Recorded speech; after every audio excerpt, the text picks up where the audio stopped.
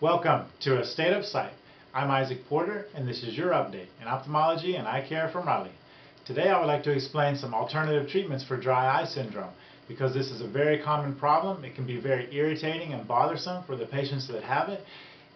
Beyond just using artificial teardrops or maybe medicated drops or ointments, there are several other treatments that we can use that can make patients more comfortable. One that I think is a great solution, especially for patients that have severe dry eyes, are moisture chamber goggles. Now, if you look for different things online, you can see onion goggles or onion glasses. And what these are a pair of glasses that have foam behind the rim of the glasses that sits against the skin around the eyes that makes a little bit of a seal. This helps keep moisture in the eyes. It decreases the amount of air flowing around the eyes, and by doing that it can make the eyes much more comfortable than just wearing regular glasses, or if people are not wearing anything around their eyes. If you look, you can see different versions of these.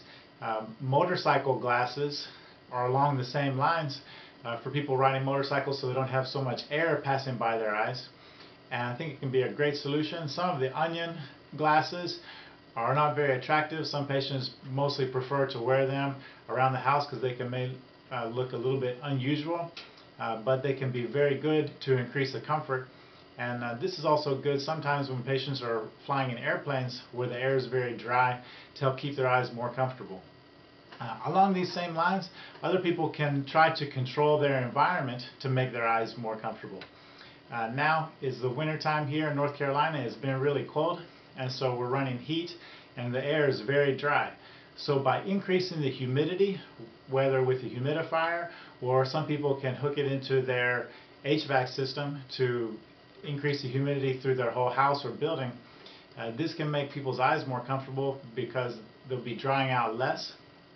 Also trying to control how much air is blowing on their face or around their eyes. So trying to minimize the use of fans, or if you're in your car and your eyes are becoming more dry, try to decrease how much air is blowing towards your face. Can also make people get some improvement. Beyond that, especially for patients that have blepharitis, warm compresses and eyelid scrubs can be very helpful.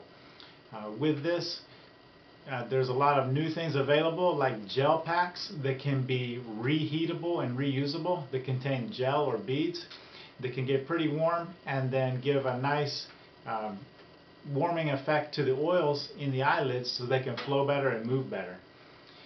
If you have any other questions about dry eye syndrome or other possible treatments, please post. We'll be happy to answer them, and hopefully see you again soon next time on A State of Sight.